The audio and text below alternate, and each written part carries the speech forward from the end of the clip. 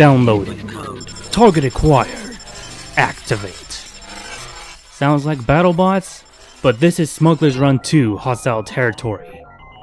It's made by the same studio who developed the Red Dead series, Midtown Madness, the Nintendo 64 port of Resident Evil 2, and of course, Test Drive Off-Road Wide Open. Give me fuel, give me fire, give me that which I desire.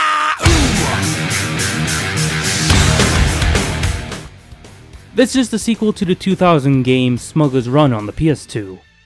Like its prequel, you have to collect and deliver illegal contraband like groceries, nuclear stuff, and, other miscellaneous crap.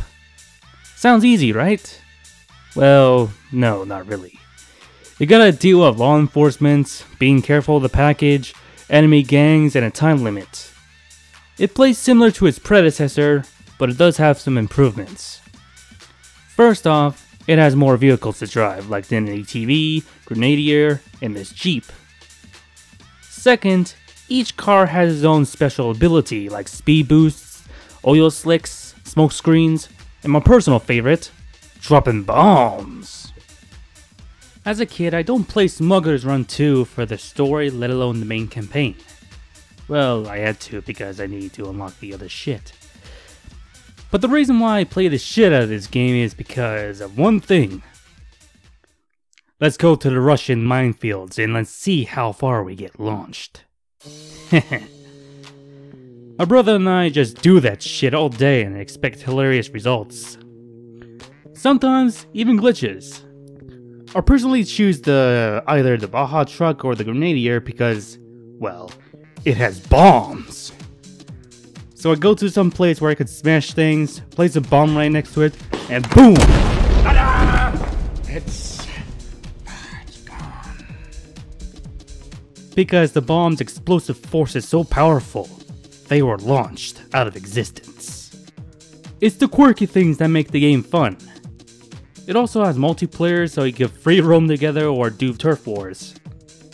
You're able to drive around in 3 different locations: Russia, Vietnam, and the winter version of Russia. If you played the first one, it's the similar format, but this time you can change the settings like the weather or traffic. But you had to unlock the extra 2 locales while you're going through the game's campaign mode.